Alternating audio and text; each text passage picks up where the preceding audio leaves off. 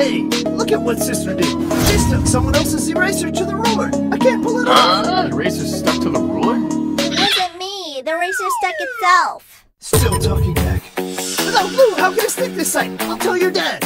It really can. The eraser can not only stick to the ruler, to be precise, it can slowly eat the ruler away. Eat it? You're joining in the nonsense too? It's true. If you don't believe it, get a new eraser and ruler to test it. Very simple. Put an ordinary eraser on a regular ruler. Set up repeat experiments. Check after a few days if the eraser and ruler have stuck together tightly. What? There's no glue? How could it stick? Just does. Still talking. You're in trouble. Well, they can stick together mainly because of like dissolves like. Like dissolves like? In plain words, materials with similar polarity or structure are likely to dissolve each other.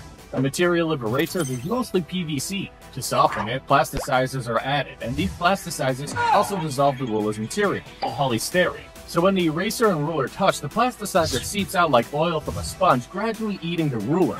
So, after sitting up for a while, even without glue, the eraser and ruler can.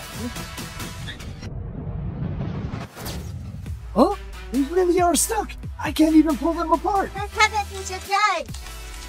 Not just rulers, even pencils and earphones can be dissolved. Whoa! Remember to store erasers separately.